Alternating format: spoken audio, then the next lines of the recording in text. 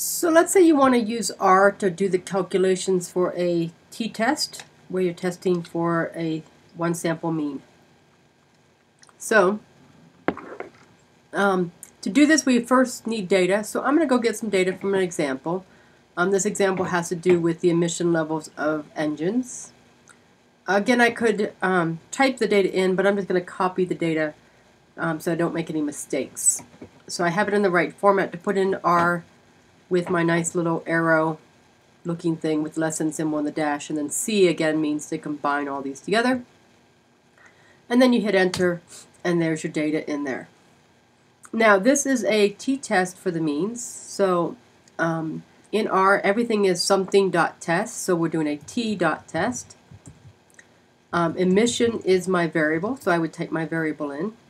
And then I need to have something to compare it to. So you would look at what your HO was. Let's say our HO said that mu was actually equal to 20. So that first thing there would be, first you type in your variable, then you say what is mu equal to, and then if you have an alternative, your alternative hypothesis is less than or it's greater than, then you would type in quotes either less or greater. If it's not equal to, you just leave that off. Let's say that we're looking for less than, so we type in less there, and then you just have to hit enter, and it does all the calculations for you. So here is your T for your test statistic. So that is your test statistic. That would be the same one as you would calculate by hand. And here's your p-value. That is also the same one you would get by hand.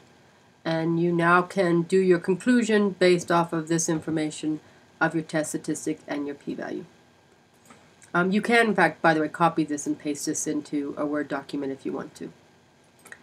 And that's it.